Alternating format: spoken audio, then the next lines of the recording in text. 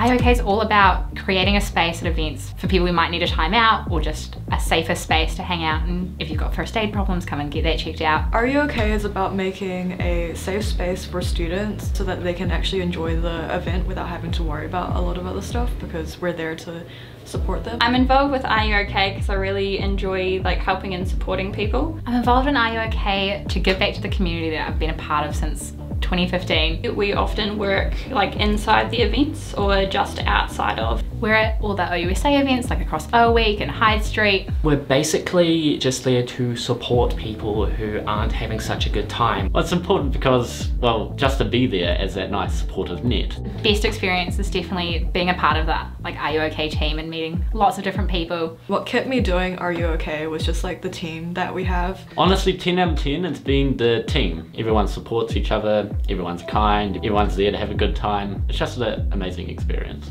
I really find what we do quite meaningful. Like, it's all about students helping students. Anyone can be a Are You OK volunteer, just like wholesome, friendly humans. You never know what opportunities you might be missing out on. Do it. Just do it. Give it a go. Just do it, sign up, you make great friends and you meet a lot of really cool people. Give back to the community, do something nice, and it feels good as well.